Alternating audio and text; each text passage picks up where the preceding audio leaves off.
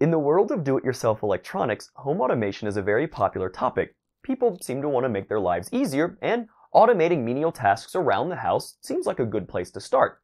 In my ideal automated home, I want a machine that will cook me breakfast, but in lieu of a Doc Brown burnt toast machine, let's start with something simpler. The easiest place to get started is to use some simple logic to turn a device on and off, and most home appliances run off of AC power. If you take apart an outlet, you'll see 2 or more wires with different colors. These can differ by country, but in the US you might see a bare wire for ground, a white wire for neutral, and a black wire for hot. Oh, and before you disassemble an outlet, please turn off the breaker that supplies power to it. In North America, the hot wire will be 110 to 120 volts AC with respect to the neutral line. If we wanted to automatically switch the power, we would add a relay in line with the hot wire. We could then control the relay with digital logic to turn an appliance on and off. We could put together a project inside of a wall and keep it very neat looking. However, that would require splicing your home's wiring and taking other precautions like making sure your enclosure is properly grounded. To make life easier for us, there is a product that already handles the hard part of adding a relay to AC power. This is the PowerSwitch Tail II. You can get one for $20 to $30 on SparkFun, Adafruit, or Amazon.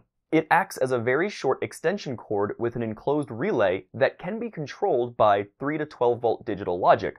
Because it comes enclosed, we don't have to worry about building our own enclosure and making sure it is properly grounded if it was metal. The downside is that it's built for 120 volts AC with NEMA 5 connectors, meaning that this will really only work in North America and a handful of other countries. PowerSwitch Tail, the same people who make this product, also make kits for 240 volts AC where you can solder in your own extension cable to make it work with other socket types. The PowerSwitch Tail II is rated to handle up to 15 amps, which is enough for a few lamps, a desktop computer, or a home entertainment system, assuming you don't have a massive sound system. The relay in this model is normally open, which means that we need to provide current through the in ports to see AC voltage appear on the receptacle side. To do that, we'll connect plus in to a digital I/O pin on our microcontroller and minus in to ground on the microcontroller.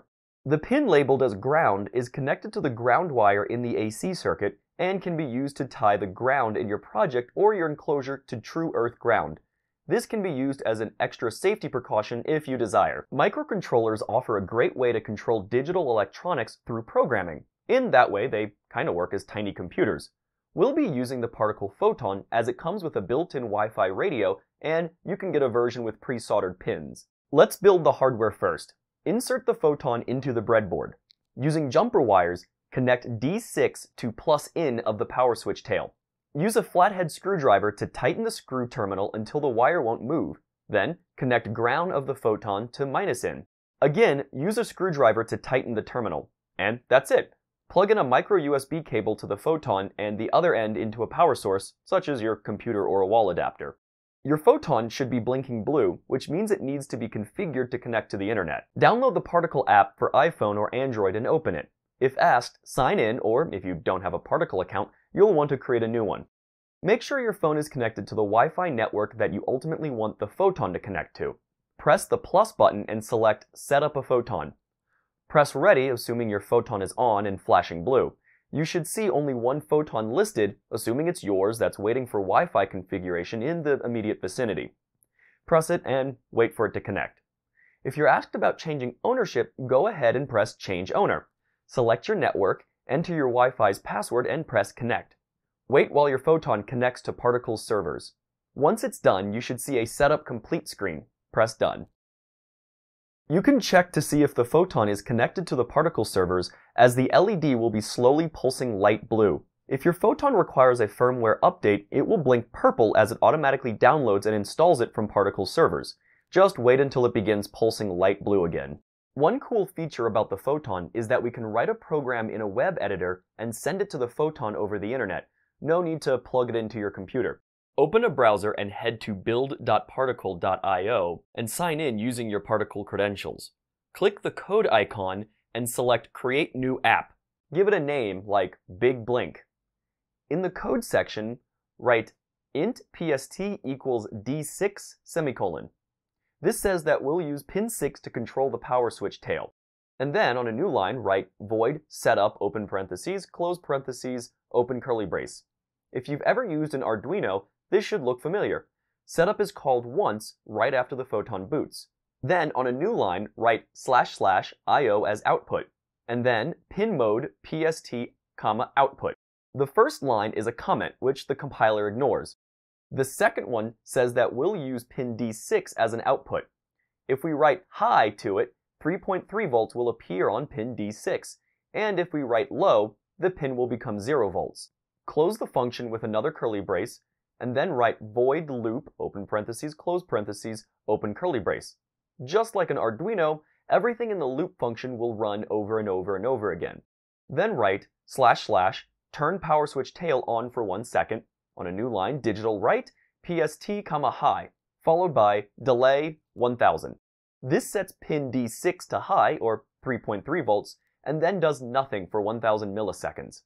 Finally, we'll write // turn off the PowerSwitch tail for 1 second, digital write, PST, low, followed by delay 1000. This sets pin D6 to low, or 0 volts, and then does nothing for another 1000 milliseconds. Close out the loop function with a curly brace, and we're done. Click the Save button, and then click Flash. While the code is being uploaded, you should see the LED change colors and flash a lot. Once it's done uploading, the LED will begin slowly pulsing light blue again. At this point, the program will start running. You should see the red LED on the PowerSwitch tail begin blinking on for 1 second and then off for 1 second.